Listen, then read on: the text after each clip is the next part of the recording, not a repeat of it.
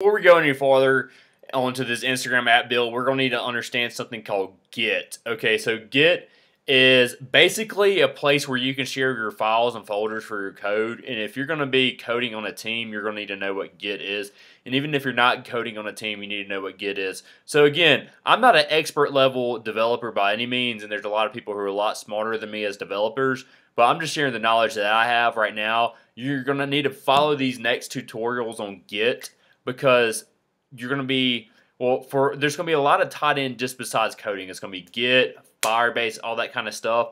So I'm working on getting this instruction sheet for Git and Firebase and all this kind of stuff. Like I said, I differentiate myself by having these instruction sheets. Subscribe to my channel. I'm also creating a YouTube page.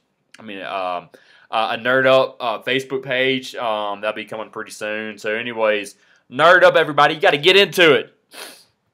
All right. Thank you.